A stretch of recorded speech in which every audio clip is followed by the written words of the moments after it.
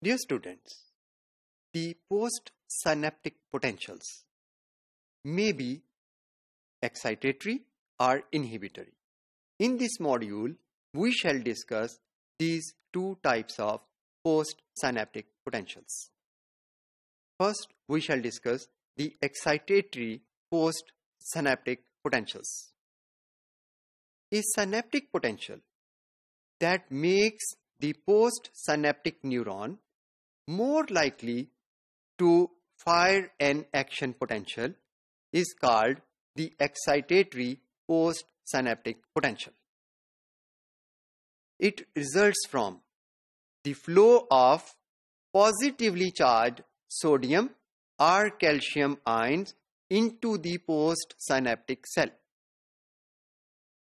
It happens when ligand-gated ion channels open due to the binding of neurotransmitter molecules produced in fast chemical transmission.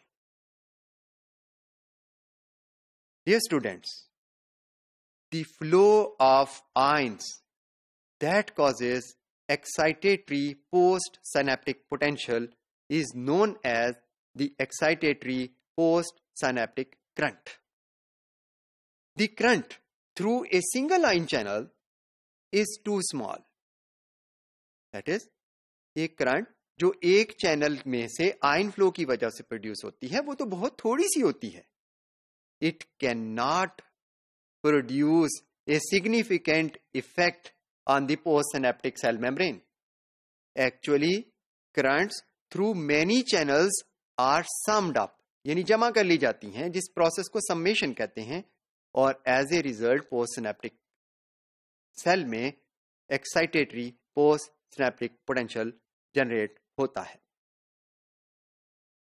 Dear students, because of summation, large excitatory postsynaptic potentials result in greater membrane depolarization. That increases the likelihood of postsynaptic cell to reach threshold to fire an action potential. The neurotransmitters which are most often associated with producing the excitatory postsynaptic potential in central nervous system is the glutamate.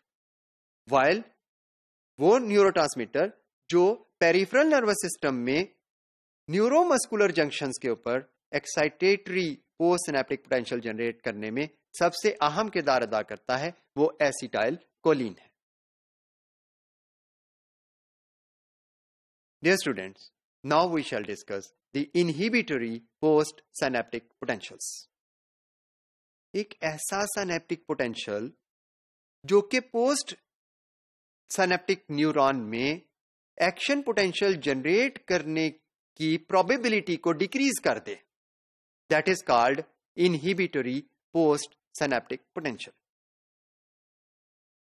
Such potentials generate because of the inflow of negative ions or the outflow of positive ions. The inhibitory synaptic currents are carried by channels that are permeable to potassium ions or chloride ions. या तो chloride ions के लिए अगर permeable होंगी तो chloride ion cell के अंदर जाएंगे, या फिर पोटेशियम आयन के लिए अगर परमिएबल होंगी तो पोटेशियम आयन बाहर आ जाएंगे. इसका रिजल्ट क्या होगा?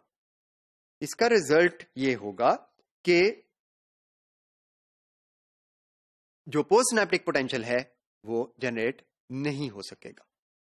These inhibitory postsynaptic potentials can occur in all chemical synapses that release the inhibitory neurotransmitters.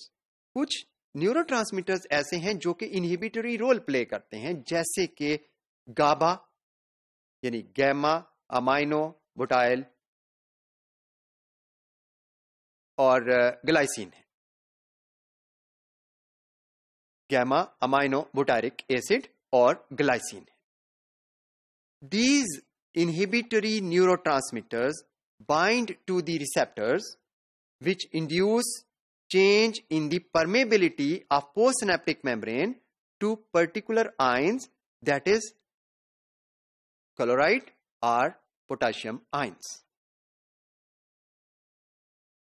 The mechanism of inhibition due to these neurotransmitters includes that the ionic currents cause the postsynaptic membrane to become more negative than the resting membrane potential. ये जब resting membrane potential के मुकाबले में membrane negative हो जाती है तो इसका मतलब होता है कि ये तो hyperpolarization हो गई.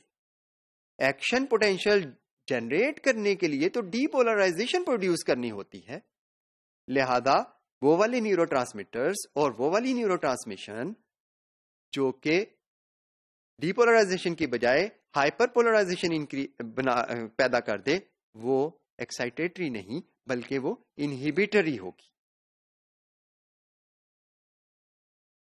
Dear students, actually these are not the neurotransmitters which are inherently excitatory or inhibitory. Actually, these are the properties of those channels and the specificity of those channels with certain neurotransmitters that causes the ions to flow through them. अगर एक neurotransmitter एक ऐसे channel को open करता है जिसके through chloride ions की transfer हो जाएगी, तो that will become inhibitory. So, mainly the neurotransmitters which are responsible for the activating such channels are act as inhibitory. Dear students, there are some neurotransmitters which act both as inhibitory as well as excitatory. A best example of such neurotransmitter is acetylcholine, which acts as an excitatory neurotransmitter at the neuromuscular junction, where it opens the sodium ion channels and cause the inflow of sodium and outflow of potassium. The same acetylcholine is inhibitory in the parasympathetic neurons in the heart. वहां पर ये potassium selective channels को affect करती है और hyperpolarisation की stage को prolong कर देती है. ये आप जहन में रखिएगा कि कोई भी इनहिबिटरी या एक्साइटेटरी इफेक्ट सेलुलर रेगुलेशंस के लिए एक इंपॉर्टेंट फिनोमेना है, और ये इनहिबिशन अगर की जाती है तो एक्शन पोटेंशियल्स को अगर रोका जाता है तो ये भी एक रेगुलेटरी मैकेनिज्म होता है.